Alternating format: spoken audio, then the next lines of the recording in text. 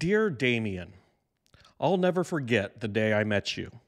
It was the late 1990s, and I was a student studying art history. And up until that day, I just thought of art as this. And I thought that this had to be the apex of modern and contemporary art. But I had a professor that often started the class with a bit of art news from a magazine or newspaper. And on that day, everyone was talking about this exhibition happening in London from this guy's collection I had never heard of. My professor handed me this magazine with this sensational headline and a full-color picture of this shark in formaldehyde. And she claimed that this, too, was art. Could that be true, Damien? Could you have, with just one picture in a magazine, make me question everything I thought I knew about art? I didn't have an answer, and I remained skeptical. That is until I found myself in London a couple years later and visited Charles Saatchi's gallery. I walked in, turned the corner, and there it was, your shark in the flesh. And it was spectacular. Maybe my favorite piece I have ever witnessed with my own eyes. And I called all my friends and I declared, yes, this was art and that they must go see it in person. I started obsessing over your work. I learned about the medicine cabinets and decided if I was ever going to have the means to buy your work, one of these reminders of our own mortality needed to be in my collection. I found myself in London a second time, and this time you were selling all the contents of your restaurant pharmacy at Sotheby's.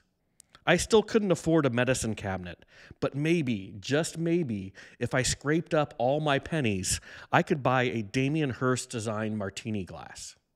As fate would have it, I wasn't the only one who wanted one of your glasses that night, and as the bids got higher and higher, I was forced to drop out.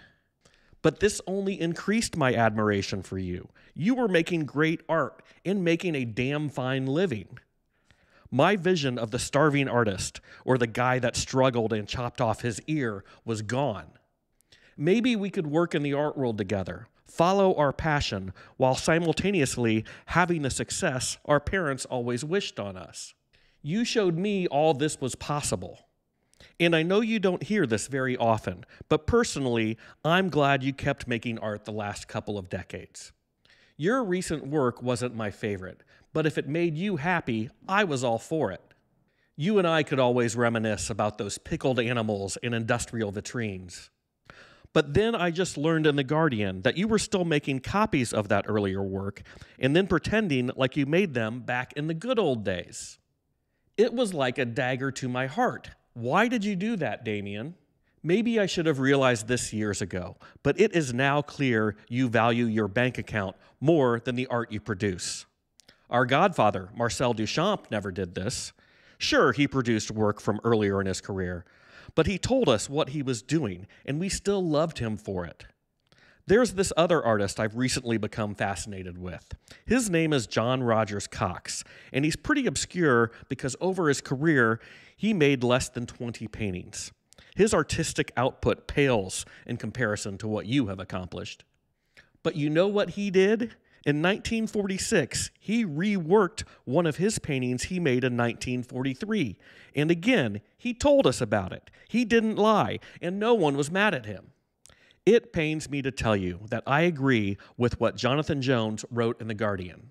In creating sculptures backdated to the days when his art electrified the world, the former YBA has cast doubt on his youthful legacy and destroyed our belief in his creative future. I'm so sorry you had to hear that, Damien. And a quick update on me. I've had a little more success over the years, and my modest art collection has grown by a bit since the days when I was outbid on that martini glass. But you know what? That medicine cabinet is now off my wish list. I'm breaking up with you, Damien Hirst. And yes, it's you, not me. With regrets, Christopher West.